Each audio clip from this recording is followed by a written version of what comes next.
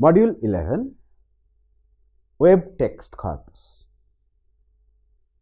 This module will give us a short description about the method of compiling a web text corpus with language data obtained from the web sources in an Indian language. We'll also see the problems and challenges involved into it, as well as we'll try to find out the application potentials of such a corpus in the works of language technology and in various domains of language applications. What is web text corpus? The web corpus, in principle, is different from the standard digital corpus on many aspects relating to its content and composition. While a normal digital corpus contains text samples both from physical and virtual worlds, the balance is normally tilted towards the samples obtained from the physical world. A web corpus solely and wholly, unless otherwise desired, contains texts of the virtual world.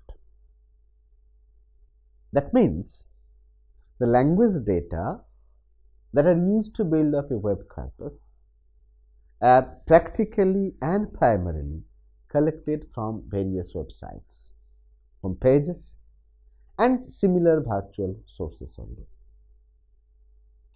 The text samples are totally digital in form and in nature, as no printed text is typed into it to be included in this corpus.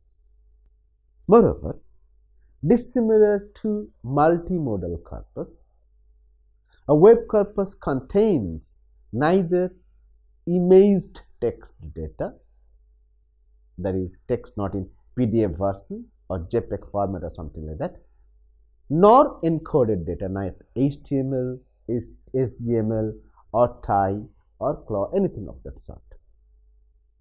Also, it is free from all kinds of non-textual elements and properties, that is, diagrams, tables, charts, pictures and others, as these elements may hamper in later stages activities relating to corpus processing and linguistic data retrieval from the corpus.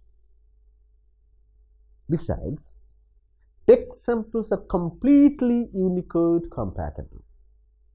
Therefore, it is globally accessible in all formats and platforms or NLP works.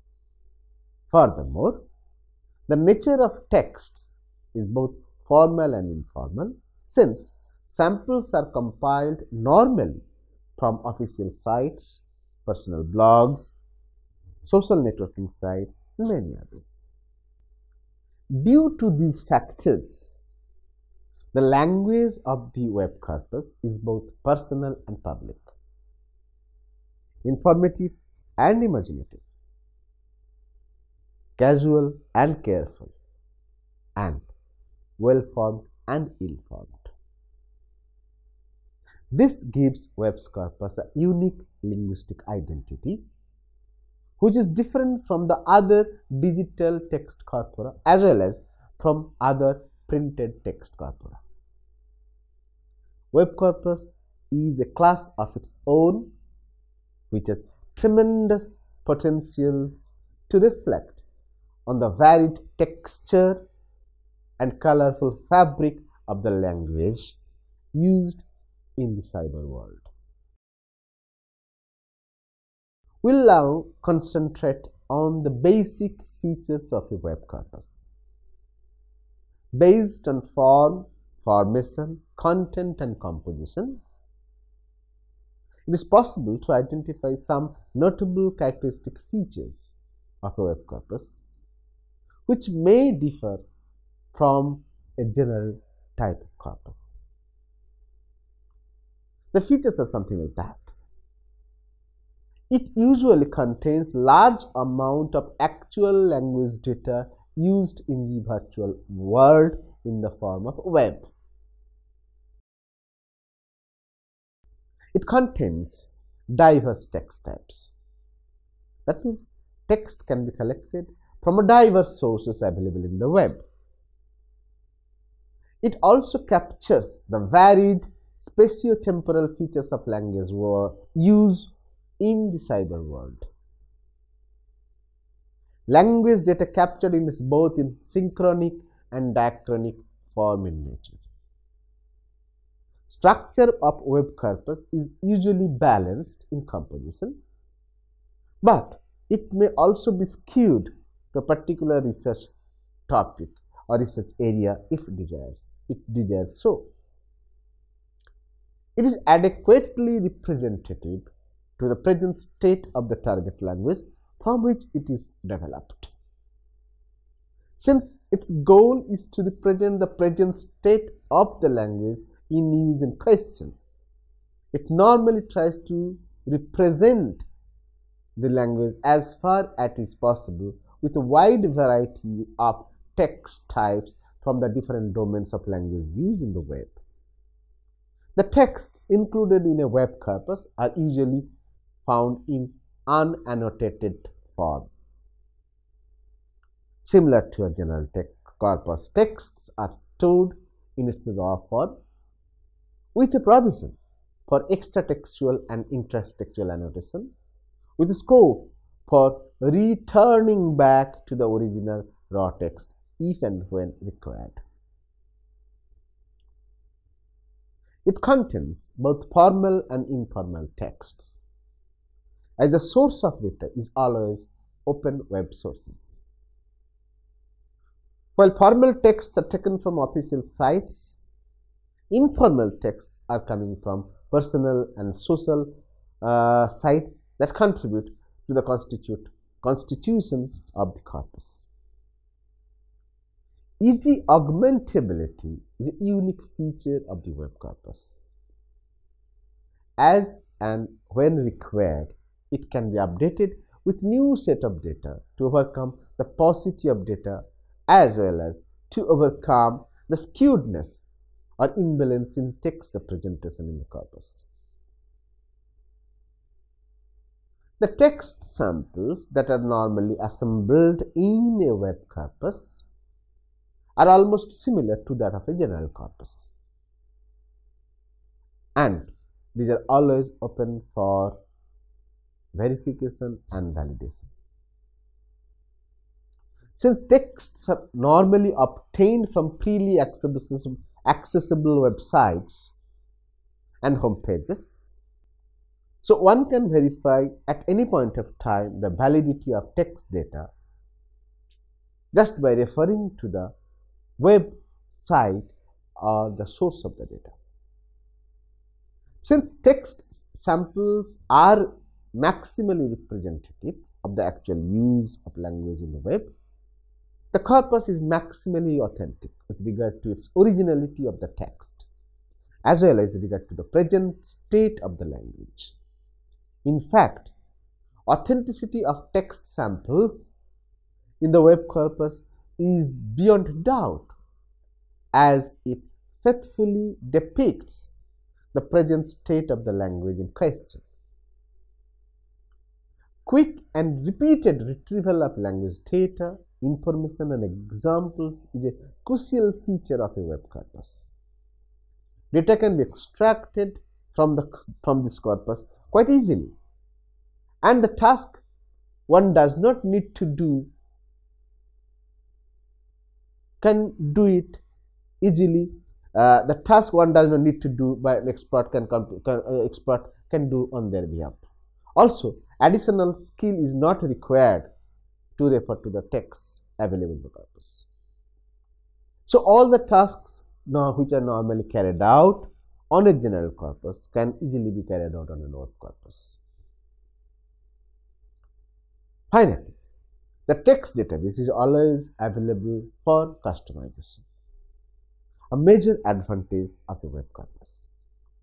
Based on specific requirement, the database can be modified, minimized, enlarged, cluttered, shortened, or compressed, or certain part of it can be deleted or customized to address specific research goals.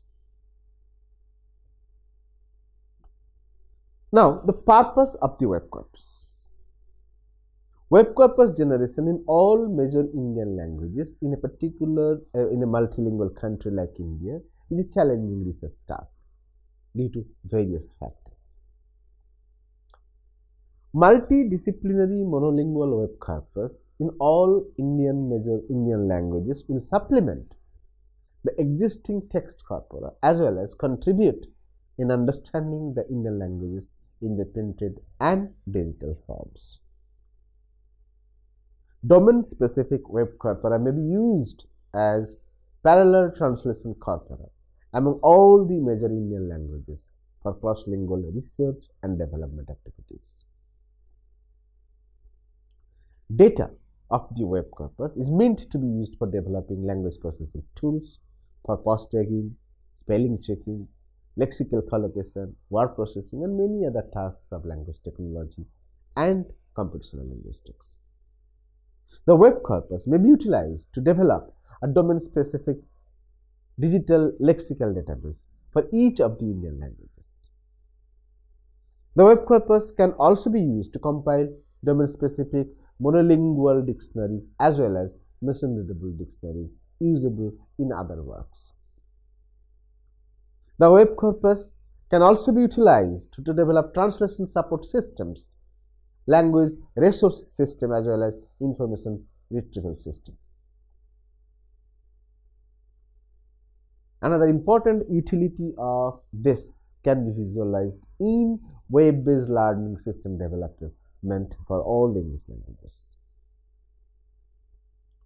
The web corpus is also useful for theoretical linguistic studies such as language and subject domains, language change across domains, patterns of semantic change of words in texts, ambiguity in words in use, structure of sentences across text types, knowledge representations through text formation, information embedding in text types, etc.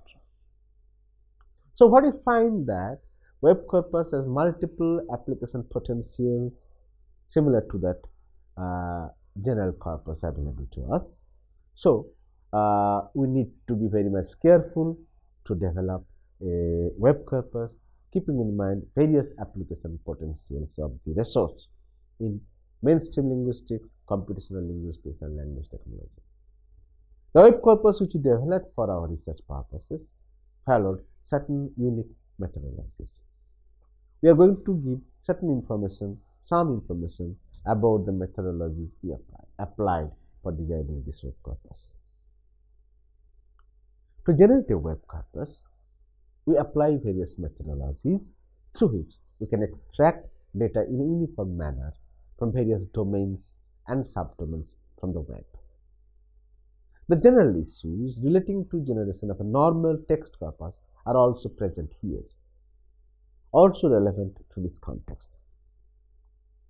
The major issues that we considered with utmost importance include overall design of the web corpus, selections of domains and subdomains of texts, range of data to be collected, process of data collection, validation of the raw corpus, etc., which we have discussed in some details in others.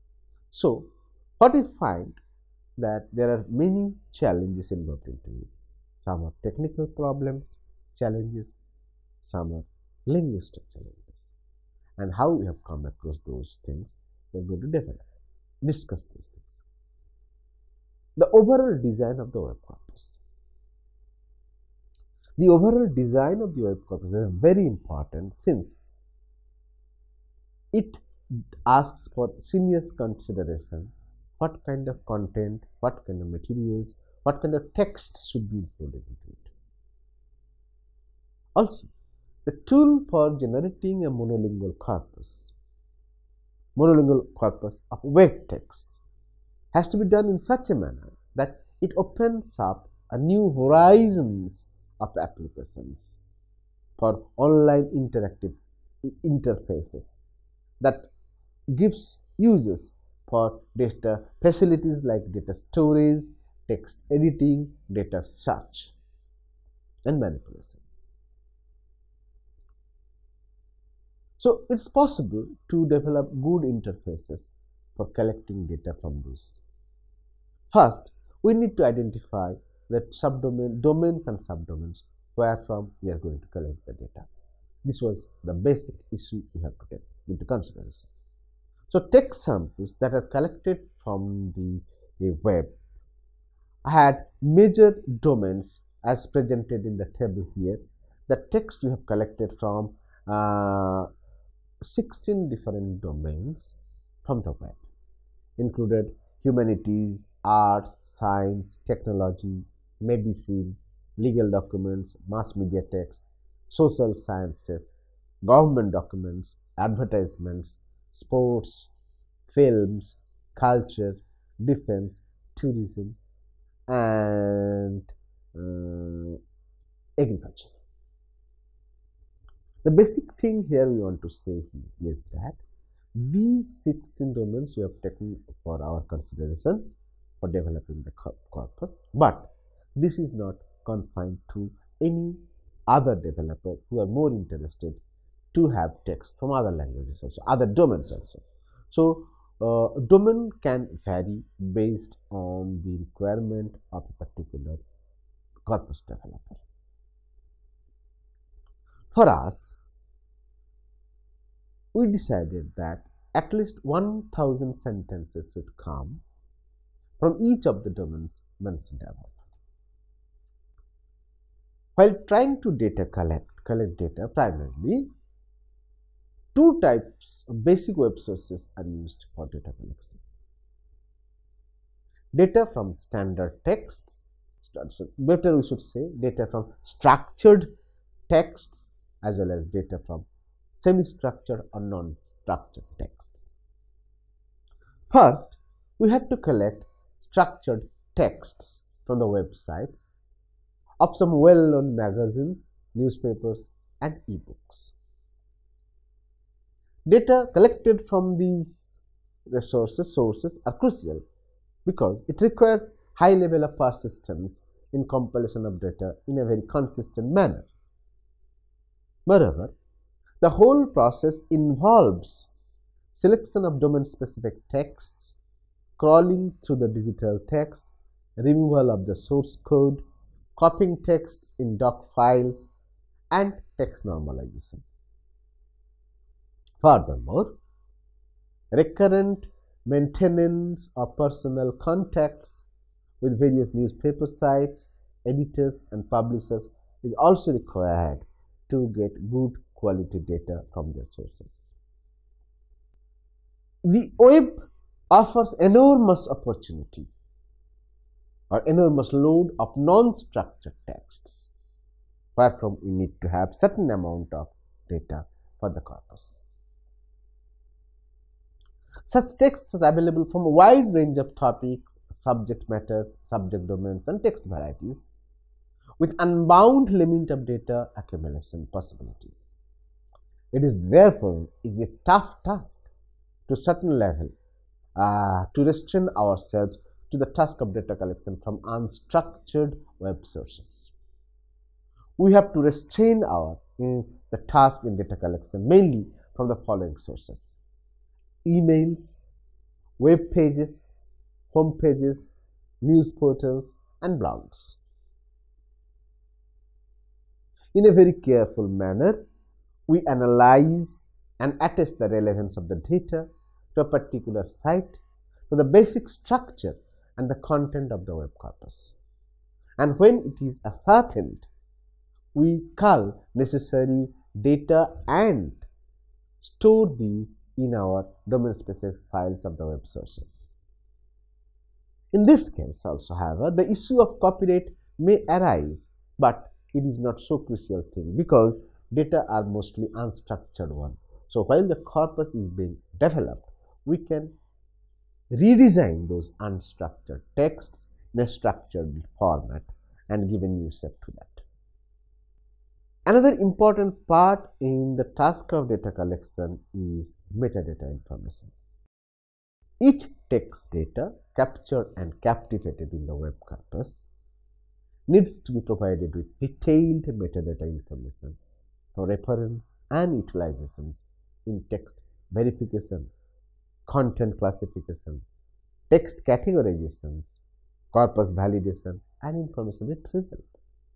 It should be noted that due to variations of source, text type, and other factors relating to the text generation, metadata is bound to vary to the text from text to text. For example, if a text is collected from magazines, then information of volume, number, and the year of source of magazine are bound to vary. Such as, on the other hand, if the text data is procured from a book, then the name of the authors, publishers, main subject, area, as well as the year of publication are to be furnished in the metadata of a file. Similarly, it is necessary to provide the web's address, site name, URL, year of publication if the text data is collected from the web source. On the other hand, if data is collected from a newspaper, blog, or newspaper source, then it is mandatory to supply the name of the newspaper, place of publication, broad area of the text, date of publication, etc. in the metadata profile. We can give here an example we have given to show how the metadata is tagged for newspapers. Suppose we are collecting some corpus, some data from a web version of a newspaper or say magazine. So we need to have several domains or 7 or 8 domains where metadata is required. First, the name of the magazine, where from the data is collected, name of the editor, name of the article, subject area of the article, page number of the article, year of publication, place of publication. So these are the basic requirements of metadata information to be given for the texts, for the data collected from different sources from the web. Then comes the question of computerizing the data. After the web text data collection is over, appropriate and adequate preparation is necessary for entering the text in electronic format in the computer. Although most cases the data is available in document format, it is always advantageous to store data in Notepad in UTF format so that subsequent text access and analysis and processing of various types and formats are usually trouble-free.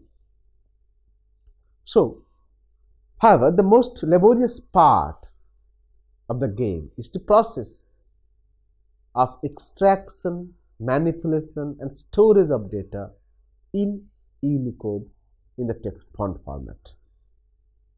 Also, there are problems relating to the selection of retrieval of data from various web sources as well as normalizations of the digital texts, because the compilation of texts, digital text in different sites, different web pages have different format. So it is very necessary that we should use certain tools, certain techniques like web page color or paragraph splitter, text normalizer tools to collect data, to normalize data, to store data, and to remove many unwanted properties which are available in the text. Next part is validation of web corpus. The process of validation of web corpus is a very important part because before the text data is validated and normalized, its importance is not attested. The process of validation usually starts just after the completion of the process of data compilation and text normalization. The sequential works of corpus value generation, normalization and validation can also be carried out in a parallel fashion if there is a large team involved into it. So we can do, otherwise we can do it in a sequential manner. It is expected that if experts of language concerned are not present in the corpus building project, so you can hire some experts to validate the language data collected for that, so that they can certify what is stored in the web corpus is actually a good representative collection of the target language. It is always desirable to hire some external experts who would examine and certify that the corpus for access, so that the cloud of doubts or skepticism in biasness is evaporated from the mind of the people who are using it. Now, problems which we faced in the task of generating the web corpus. First, we call is technical problems. First problem is problem of data availability. We noted that there are huge texts available in some domains, while no text is available in some other domains. For instance, getting specific text data for certain subdomains is a real big challenge. It is difficult to extract data from domains like national security and defense, forensic science, social science, social society and community, ethnology, science and technology, which have several sub-domains like war technology, landscape and architecture, paleontology, paleogeology, genome technology. So these are meant to mention a few where from it is very difficult to get good amount of data. Either there is not sufficient data available, textual data to be used, or data is encrypted in such a manner that it is not possible to retrieve from these sites. Then there are problem of download and storage. There is a very difficult problem, particularly in the Indian languages. While downloading the text data on the server, we may come across several other technical problems. In most cases, the text data is not compatible to the encoding architecture used in the Unicode. So it may happen in many situations. It is observed that we have collected data, but while we are converting the data into Unicode, the data is not being converted. It turns out to be garbage. So we have to discard the amount of data. So many of the texts which are now available in the web are not Unicode compatible, and for us, those data has no value at all, because once it is not Unicode compatible, that data is not going to be processed or utilized in any way. So storage of data once it is collected is another important problem. How those data has to be stored in different format, different styles. So we can have several formats: HTML format, doc format, RTF format, and different formats can be used to make the text compatible for cross verifications, for data processing and etc. Next problem is technical problem is copyright problem. Due to copyright constraints, it's also not possible to get the entire amount of data available in the web. So following the rule of some copyright issues related legal problems, we have a well-defined, say a limited size. We can go for a 1/3 of a text or only 90 words from a paragraph or something like that, which we followed here for our purpose to tackle the issue of copyright problem about the authenticity or the right of the publication of the texts by those people who have uploaded or put the text in the web. So copyright problem is still a big issue, which is also disturbing us technically to retrieve data from the web source. So there are some important linguistic problems also. First problem is the spelling problems. As you know that people are not always very much careful in developing texts when they put them in the print, in the web. So a lot of errors are actually coming up. So spelling errors in cases of text like Bangla or Hindi or other cases, it is very much carefully noted that spelling errors is a very frequent problem in the web corpus. So while normalizing a text, we have to deal with the problem of spelling variations and have to remove those errors which are found. Also, there are certain grammatical or syntactic errors, ill-formed sentences also found in the corpus, and those ill-formed sentences are also corrected. Third important thing we have noted over here, that there are some informal words which are normally not used in a formal situations are also used in the web corpus, and also some abbreviated forms, some shortened forms, some crippled forms, half-made forms are also found there. Those forms also are taken into our corpus, but those errors are normally removed. Then there are punctuation errors. As we have noted that there is not much consistency in use of punctuation markers. So repeated use of question marks or interrogative mark or exclamatory mark or several commas or dots or eclipses, they are very frequently used in the web text corpus. So we were much careful to remove those errors to normalize the text. Also, there are problems of maintaining the discourse. We have found that sometimes a particular sentence belonging to a particular kind of text belonging to one domain has been shifted to other domain or other areas. So overlap of discourse is a very common part in web text corpus. So we have to be very much careful about that to maintain the discourse of the texts. Then overlapping domains also important there, that is there. That has to be taken care of, noted. The important part here to be mentioned that sometimes what we have noted that a particular text belonging to a particular domain can also belong to another domain, and there it is a real problem for us. Suppose we have come across many texts which can at the same time belong to both philosophy as well as religion. So we are really confused to decide how a particular text can belong to can be a religious text as well as a text of philosophy. So these kinds of text, like, or the similar kind of example. One more example I can give you, that a tourism text related to tourism to a historical place is also related to history. So that can be also taken care of as an example of overlap of domains. Or a text relating to description about some natural elements also overlap with the domain of geography.